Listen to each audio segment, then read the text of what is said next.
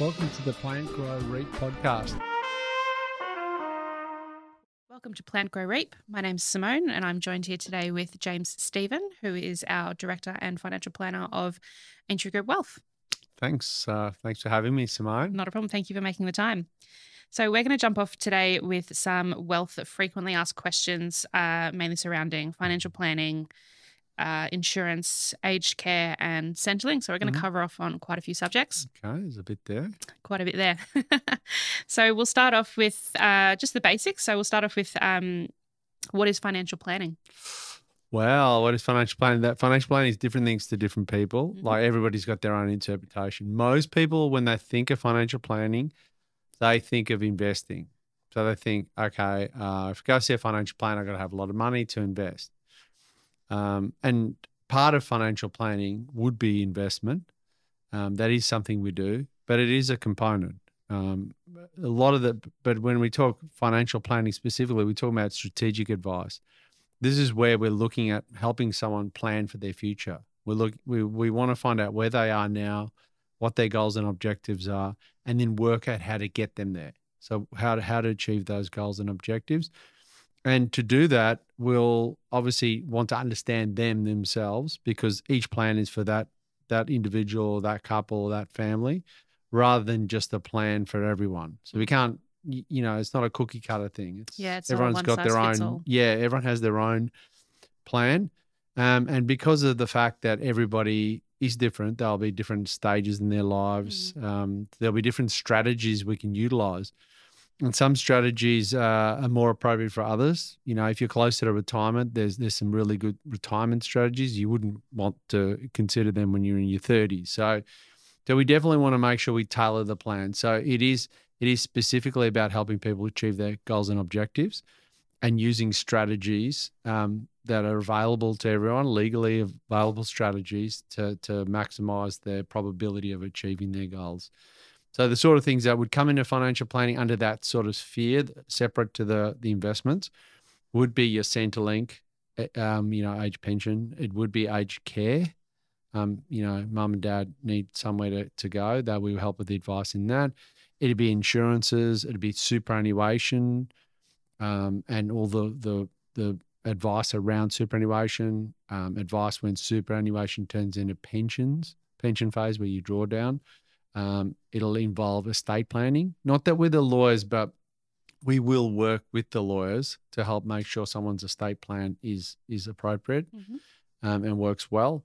You'd look at cash flow management, which would be, your budgeting, debt management, savings plans, all of those sort of things where we not specifically having to invest, but we're looking at unpacking someone's entire financial situation. And then maybe investment comes into it. There we go. So one of the facets that you mentioned was investment management or wealth management. What is investment management? Okay, so when people come to us, there's a couple of ways to go about it. And I always say to them, okay, when you want to invest your money, how do you ideally like to do it? Are you a property person? Are you a share person? Are you someone that wants to be hands-on? Do you want someone who's hands-off and just wants it delegated and make sure it's just done properly for you? So we want to start with that high level of the type of person they are. Then when it comes to the investing side, we'll firstly want to do a risk profile. So this is where we look at someone's tolerance towards risk, because that matters in the types of investments they invest in. Obviously, if someone's capable of taking a lot more risk, they might want the shares and the property side of things. But if someone's more conservative, they probably like the idea of having some cash around, some government bonds, some term deposits that make them feel better. So we'd want to tailor it to that type of personality. But once we sort of drill down further, investment management is going to be around helping them select investments, putting together a portfolio of those investments, and then helping them manage it on an ongoing basis. Now, we won't do it for everyone, because some people want to do it themselves. So we'll then set up a portfolio which is suitable for them to manage themselves, where they don't have to constantly sort of go, oh, what should we do about this or that? It's more of a set and forget. But if we're involved, we will intervene where needs to be in the portfolio just to keep everything on track. And in the portfolios, you're going to have things, as I mentioned, cash, fixed interest, which could be company debt or government debt. It could be term deposit, which is a kind of fixed interest. It could be shares, Australian shares, international shares, Australian property, international property, infrastructure, commodities like gold. So there's a whole range of things that'll go in a portfolio, but it all starts with assessing what someone wants, what they're comfortable with, and what their risk profile is, and then and their objectives, and then we build the portfolio from there. Do you find that with the current pool of clients that you have now, do you find that you have more hands-on wanting to be really involved with what their investments are? Or do you find you have more set and forget, they want you to do it and they just forget about it kind of clients? Well, it does often depend on their interest level. Mm-hmm. So some people are not interested and they don't simply care about it. They just want their money to work for them. Yeah, they just want to come in and make sure everything's okay. So they come in, we have our meeting. They really just want to make sure they're on track. Yep, everything's okay. Portfolio's going well. You're on track. You're still going to have a comfortable retirement. Not going to have to worry about running out of money. Great, that's it. They're out. There's other people who are very hands-on because they've got an interest, and people with an interest probably do a lot of perhaps they have a small portfolio themselves. They perhaps have done some investing, so they want to liaise with us a bit and have those conversations about, why this, why that. So for those type of people, we'll spend more time around specifically the portfolio because it's what they want. I mean, it doesn't mean they always know exactly, the right approach. But those sort of people, because they're interested, education's easy, so we can educate them, and then over time they become pretty good themselves. So when we make a recommendation, they understand it straight away why it works for them, and sometimes they come and have an idea themselves, which is a pretty good one as well. So we can tweak the portfolio to give it a bit of their flavour. Yeah, which is good, because when people have it tailored to their interests, they tend to stick with it more because it's something they like. They have a vested interest. Yeah. True. So if I was to go see a financial planner, do you need to have a specific amount of dollars in the bank for it to be worth your while, or is it tailorable? Well, back in the day when I first started, it was primarily around specific dollars.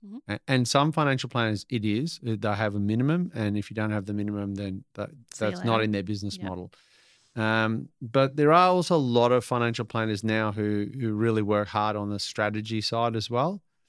And for those type of plans, which we are, we can actually do full financial planning without looking after the investments. So we don't need a minimum because, perhaps they're in a situation where they're a bit younger and they have young children, they have home loans, they have the insurance needs, they have school fees to worry about. They have their superannuation funds. That's basically their overall position. So they don't have a lot of spare money. Yeah.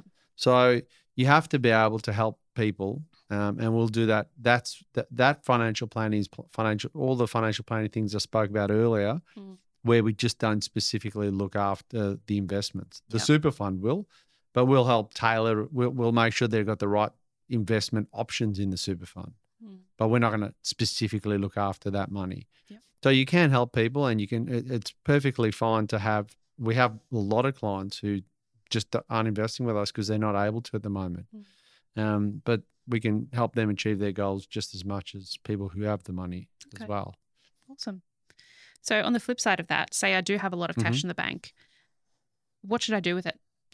Well, okay. So that's that question is you can go a lot of different ways, but a lot of people, why do they have a lot of cash in the bank? They've often sold an asset, or they've inherited some money, or they've won Taslotto. And people do win Taslotto. We do have clients at Aintree who have won Taslotto. So they have money. And I'll often say to all those groups of people, especially if they're not used to having money, it's a new thing, and now I've got all this money, what should I do? It's often just a good idea to put it into a high yielding cash account. So it could be a term deposit for a period of time, or one of those cash management accounts that offer 4+%. And just let it sit there for a bit, maybe go away. Just get used to the idea for a little bit, 6 months or so. And then at that point, maybe your head's a bit clearer. You're in a better position to now look what's next. So I would typically start with that. Yeah, exactly. Because there would be some people who win things and they go crazy. We've all read stories in the paper about Fast Lotto winners, and they win all this money and then they spend it all and they're back to where they were. Yeah, 6 weeks later. So I'm saying calm down, put it in the bank, get a reasonable rate of return for a few months at least, and then come in, and then we'll work out who they are, what they're after, what's the most appropriate investment procedure or options for them. And then we'll do it in a methodical manner. And that's kind of our job is, I like to think a lot of what we do for people is behavioral management. With just help them stop making stupid decisions and help them make good ones. And I think just doing that actually helps a lot. Yeah, I'd agree with that. So I'd like to think that's a real key thing we do in the investment management side is, help them make good decisions and stop making silly ones. So part of what you touched on there is kind of surrounding implementing a budget, I suppose. So what should everyone have a budget? What is the best way to budget? How do you start figuring out how to budget your money? Budgeting. Okay. So this is an interesting topic because everybody talks about budgets and not many people do it well. It'd be very rare someone would come in and see us where they've got a budget ready to go and it's well done and they do it all the time. But I will say to people, you have a budget whether you've done one or not. Your budget is there. It just might not be a great looking budget, but it's a budget. So the thing typically with a budget is we really want to know is the starting point is obviously what is all the income sources coming in. So where's the what cash flow do you have? Typically for most people, it'll be from their employment or maybe employment plus business profits, but it'll be that'll be their income, and they might have some investments also adding to that pot. So that's normally the easiest one. We can get that information easily. The expenses is the hard one because most people don't really know their expenses. So when it comes to budgeting for expenses, often we'll want to look at, how are they spending their money? Like for a lot of people, it's on credit cards. So with credit cards, you can download the last, year's transactions, and you can then into a spreadsheet. So we can actually just, particularly if they put all of it on the credit card, which is very common. So they probably have something like all on the credit card, plus they'll have some direct debits, for loans and sort of various things they've got like the gym or whatever. It's all there. So you can get via a bank download and the credit card download, you get a lot of the spending. And then we know what the expenses are. And we can also we can also clarify that, and sometimes each year is a bit different. So maybe it was a particularly unusual year, so that budget, those expenses might not be quite standard, so we could pull some out. We'll have a fair idea at that point. And then once we know what it is, we'll be able to see straight away whether there's any savings. Because that's the whole purpose of the budget. We ultimately want to get to the point where we've got some savings in the budget so we can actually do things with it. And because if we're in the wealth management business, we want to help people build their wealth. Yes. And to build their wealth, they need to be able to save some money to direct into wealth building strategies, like could be paying down debt, could be investing, could be both, a combo of the two. Either way, we want their net asset position to increase. So if they've got a surplus, great. Then we want to work with them and say, can we increase this surplus? Because obviously the more you can save, the better. But there's obviously a limit to how much you can save. Yes. So we want to get to that sweet spot where they're comfortable.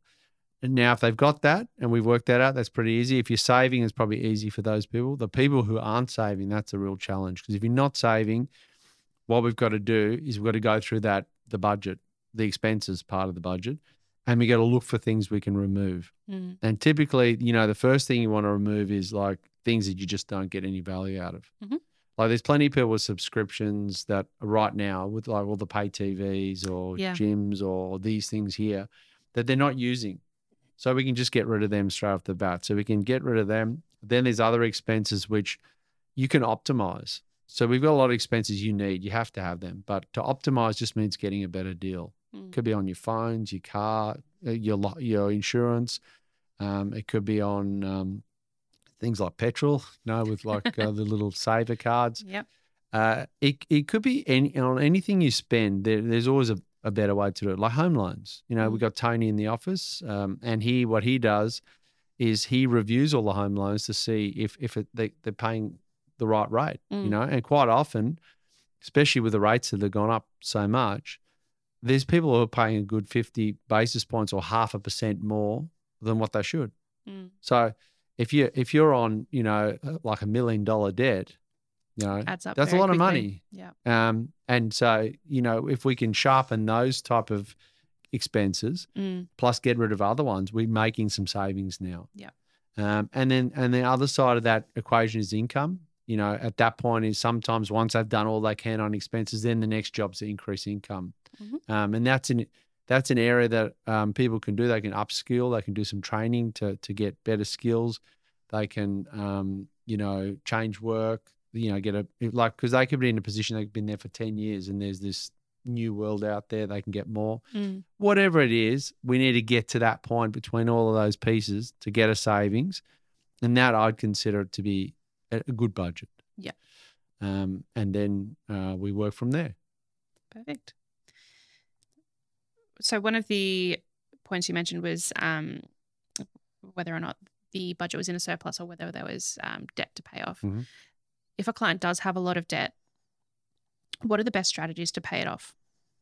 Okay, so there's a few ways to go about this.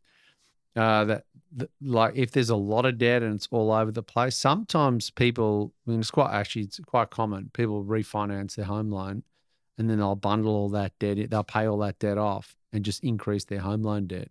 So now they're paying, instead of paying credit card interest of like 18, 19, 21%, they're paying it at the home loan rate. So that's a common way people do it. Now, there's other strategies as well that you can use if you're not going to go down that path. There is something called the debt snowball strategy, and then there's another version of it called the avalanche. I think I've heard of this before. Yeah, and well, people, they're very useful. So the snowball approach is where you line up all your debts and you work out what the minimum repayment on all of them is, and then you find the smallest one. And so all the other ones you pay the minimum, the smallest one you pay all of your spare cash onto that to pay it off as fast as possible. Once the little guy's gone, then you move up to the next one. So all the money you were putting on the small debt, now you're putting on the second smallest, and you build your way up till you pay them all off. The reason why people like that one, even though it might not be the most efficient, because the smallest one might be not the highest interest rate. Yes.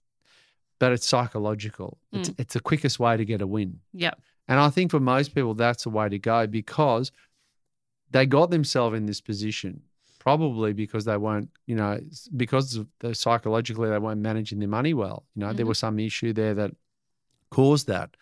So therefore, I think it's much easier for a person in that position to get some wins because if you're trying to pay debt off over years, it feels like a long haul. Whereas if you can knock something off in 2 months, you've got it, it's paid off, cut the card up. It's like it's a win. I can do this, and then I move up to the next one. The avalanche is basically lining them all up and going down in highest interest rate to lowest, which is the most optimal way to do it. Yeah. But you can be brought unstuck a little bit if the first debt is a long period of time. That's a lot of money. Yeah. So typically what people will do those is the smart play there is to try to combine the two. So, in an ideal world, if you could you combine them where you're paying the highest ones off first, if all things being equal, like if you've got two debts kind of similar, you don't just automatically go with a smaller one because there might be one a little bit bigger but a much higher interest rate. So you just flip the order. Yeah. So, but we help people with that. We help people with their debt management because that's part of our overall cash flow management. Mm-hmm. Debts is crucial. So, and you can create a lot of extra surplus cash by managing that debt properly. Yes. So we do definitely work in that area closely because cash flow management is the heart of a financial plan. Managing your money. It's literally day-to-day stuff is getting that surplus. So we have to work in that space. So we don't, I wouldn't say we're necessarily brilliant at it, but it's something that we literally do all the time. So we know how to handle that. Yeah, and how to do it well. So if a client came to you and they had a substantial amount of debt and they said, look, I want to increase my cash flow and I want to invest, would you prioritize paying off the debt first or would you prioritize investing some surplus cash? Okay. So it depends on the type of debt because, they talk about good debt and bad debt. Mm-hmm. So bad debt is that credit card debt. Yes. The debt where it's not deductible. It's there's no asset against it. So there's no asset growing. So it's something that needs to be gotten rid of. So I would definitely prioritize paying that type of debt off because you wouldn't really want to be investing in the Australian share market and with a long-term average of like 9-10% and having a credit card on the other side, which is paying 21%. Yeah. It's kind of like you're not really going to make it there. You're not winning. No. But if they've got if their debts are like investment properties or a share portfolio where they borrowed some money against the property, their home to fund that, those are good debts, and we're happy to let them go. So in that case, it would come down to what's their risk tolerance. Would they prefer to reduce their overall debt load? Just say, look, I'm not really comfortable. I know it's good debt, but I have trouble sleeping at night. They might say because it's maybe gotten to a reasonable level. Other people were no, we're comfortable with that. Let's grow our asset base. So it comes back to that original thing I said, where everyone's different. That's why we spend that time at the start with them, just trying to work out what makes them tick, and what they like, don't like, and that way we can tailor it to their needs.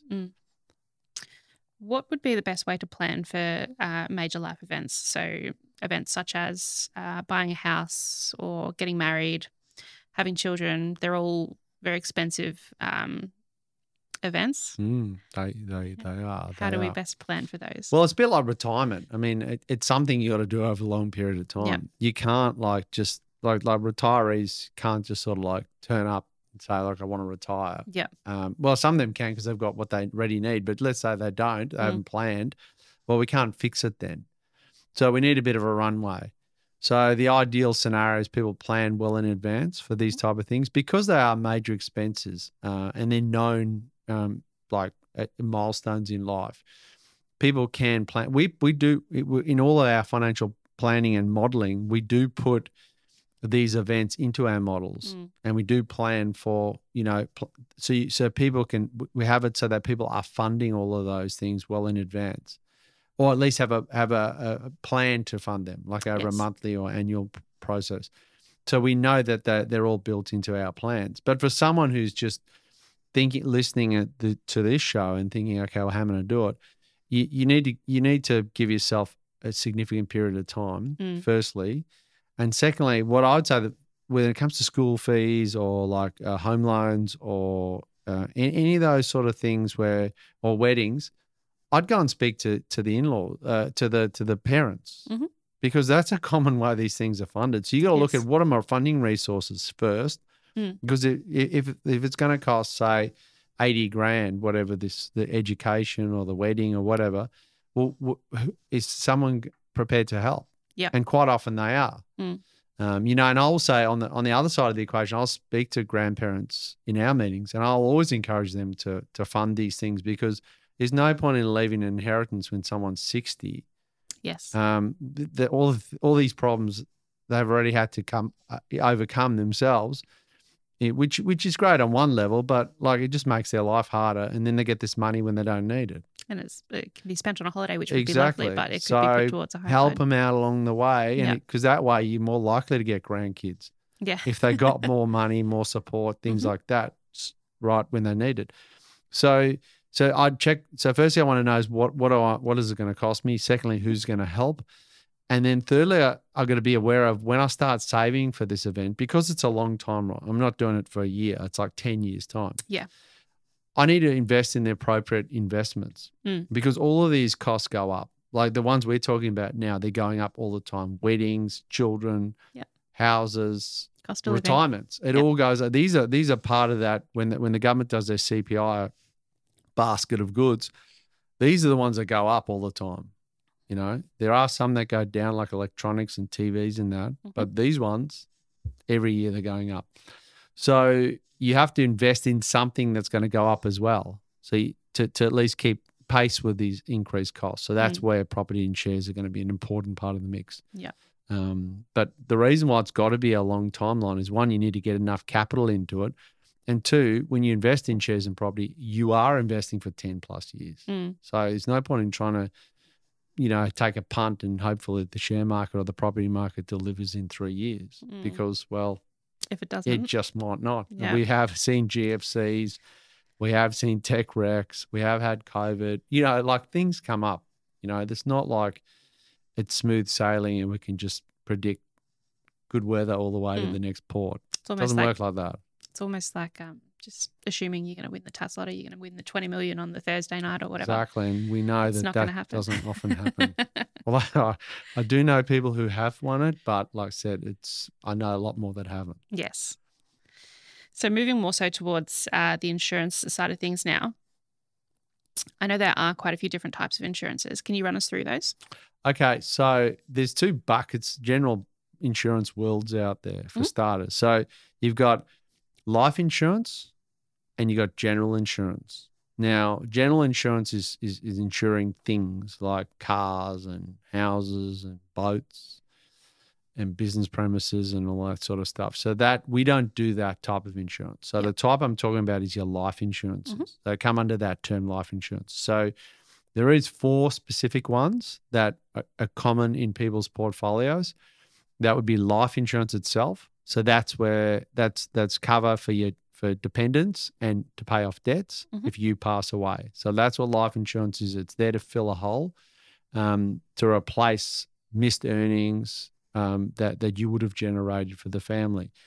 So life insurance, you pass away, your dependents get a lump sum, and they can then use that lump sum to pay off debt, and or to fund like lifestyle ongoing. So that's what they use that for. Total and permanent disability is a lump sum payment if you are unable to ever work again. So it could be a major car accident, or admittedly with car accidents, there is, TAC and things like that, but it could be a crippling illness or disability where you can't work again. At that point, you get a lump sum, and that's there to sort of replace your future earnings. And quite often when we calculate that, we'll add debt repayment as well, because life always gets easier if you paid off the home loan. So we'll factor that in, get rid of the home loan plus now a lump sum to live off. Then the third one is critical illness. Critical illness is payable if someone suffers up to this. Generally, these products have about 40 different conditions. Anywhere from cancer, heart attack, stroke to multiple sclerosis, motor neuron, things like that.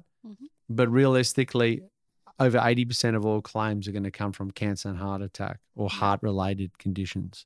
So those are where they mainly get paid out. So that's a lump sum as well. So the first 3 I've mentioned, life, TBD, and critical illness, are all lump sums.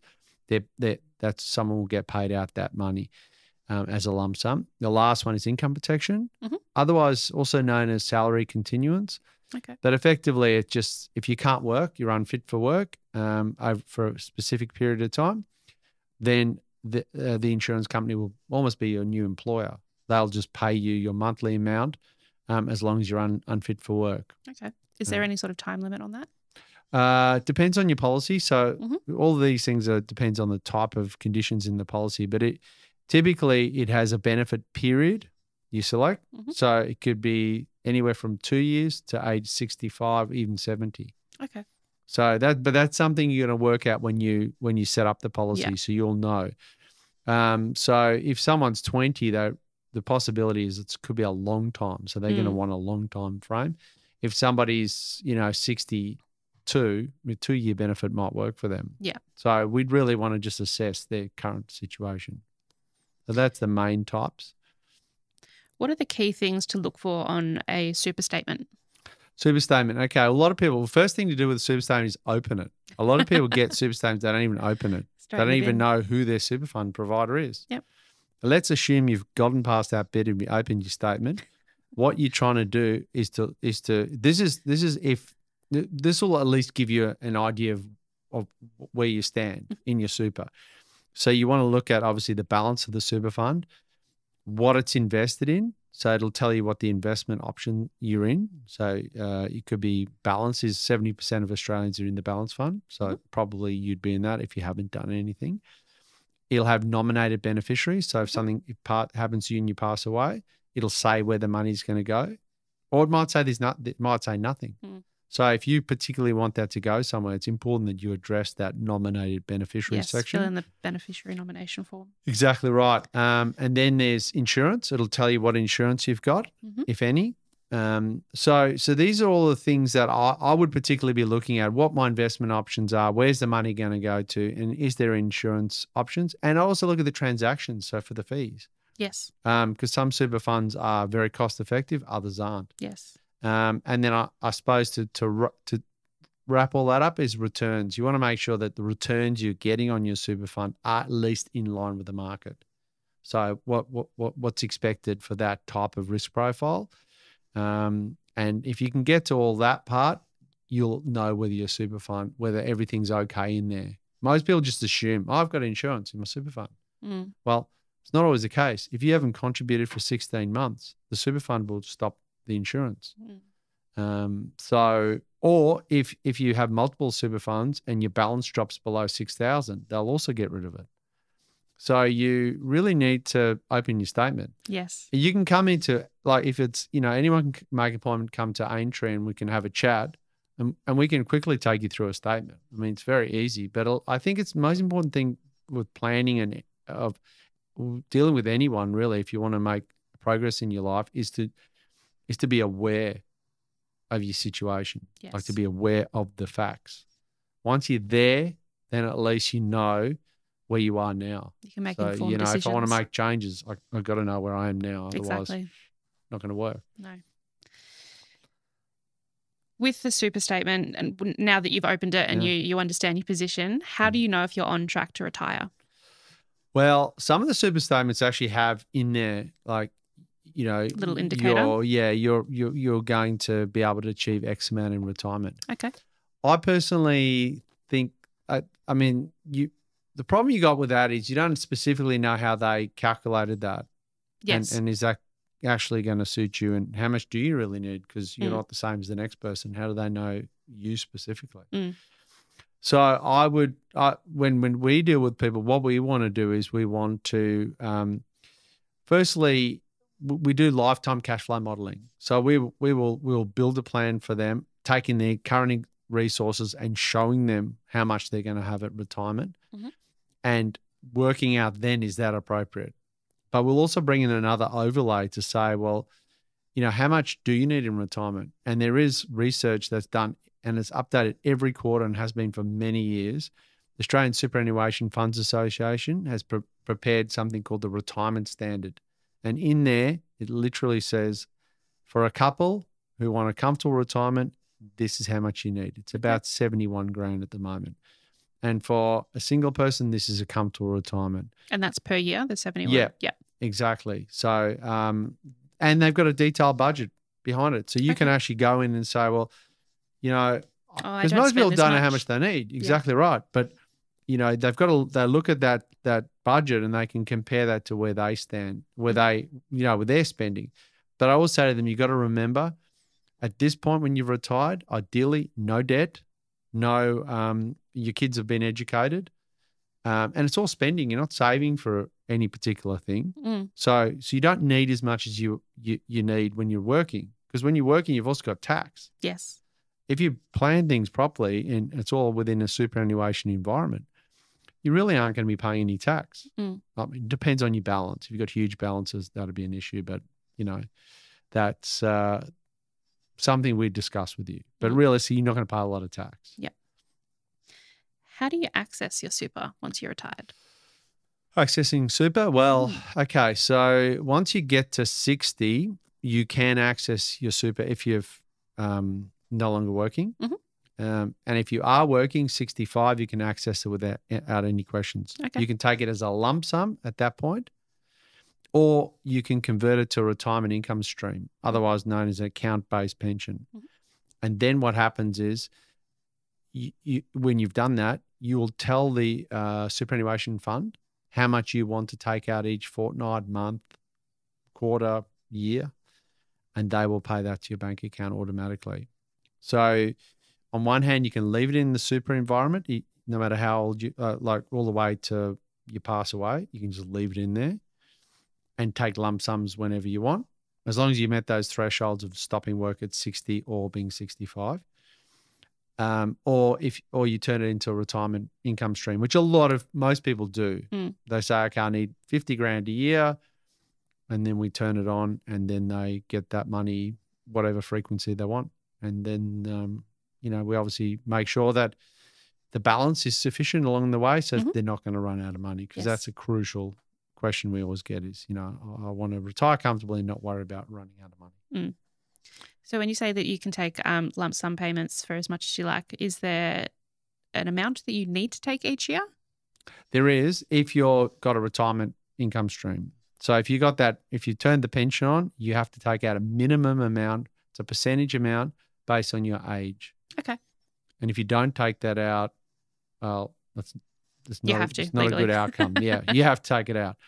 And the superannuation or pension provider will make sure you do. They advise you. They have to do it. So there is a minimum amount, depends on how old you are. So if you're under 65, it's 4%, 65 to 74, it's 5%, and then it changes from there. Okay. But you have to, yeah. But if you leave it in super, there's no minimums. You can just leave it in there. In fact, you never have to take a cent out. Okay. So, interesting. So if you've got most people don't do that. Yeah, if you've got other income streams, you can just leave it. Exactly right. You can just leave it there and let it compound away in a low-cost environment. Perfect. And to finish up, after we've spoken about accessing super, there are some other things that come along with that sort of age demographic. Do we provide help with aged care and Centrelink? Yeah, we do. We have the ability to Centrelink is relatively, for most people, is something that for us is relatively straightforward. If they come in, they want help with Centrelink, the process, what to do, how to get the age pension up and running. We can even act as their nominated representative. So that way we'll be able to access what Centrelink has on them and upload their details into Centrelink's portal directly, so they can avoid having to go in there. Yes. So a lot of retirees like that because they don't like going to Centrelink. They want to set up their age pension, and then they just want to make sure that if Centrelink needs anything or any updates have to happen, we can just do that for them. They know we're on top of it. Yeah. And aged care, what we do is we have a specialist company that helps us in this area, because there's a lot of different strategies someone can take when it comes to going into a home, financial strategies, and for each person's family, it's a different need, or they have a different situation. So, in some cases they want to keep the house, other cases it doesn't matter. So what we do is we get all the details from the clients, the family, and then we send it off to our technical team. So we have a team that is specialist in the aged care area, and they come back with a report with like 4 or 5 different scenarios, and then we can help them select which one's going to work best for them. Yeah. Now they might choose one that's not necessarily the best dollar-wise. It might just be for the family, maybe the second best one. But at least they got the facts and they understand what their options are. And I think with all the stuff we do, that's what we want to give them, is the facts, and help people make good decisions. And this is just another area. And that's why we get the specialist people, because it is a complicated area. Yes. And it's not easy to understand. No. So that's one thing we definitely are seeing a lot more of now, a lot more people coming to us. Mum, Dad's got to go in a home. What do we do? Yeah. And then we can sit down with them and help them. Yeah, perfect. Thank you very much for coming in and having a chat today. I'm sure this has been very informative for all of our listeners. And if you do want to get into contact with James at Aintree Group Wealth, please either email us at wealth@aintreegroup.com.au or give us a call on our main line, which is accessible via the website. Apart from that, thank you again. I'm sure we'll have you on again soon. Okay, thank you. We had a lot to cover there. So we did. So I did speak a lot quicker than I normally do. Oh, okay. But I felt like with time constraints, yes, the more info we can get in there, maybe people will listen to this at 0.5 speed. Maybe do the normal speed. They got more information, more value, and so I thought that's the way I'd go about it. Perfect. Thank you again. And for all of the listeners, it would be fantastic for us if you could subscribe on your podcasting app. It helps us a lot. And we'll be in your ears again next week. Great. Thanks. Thank you.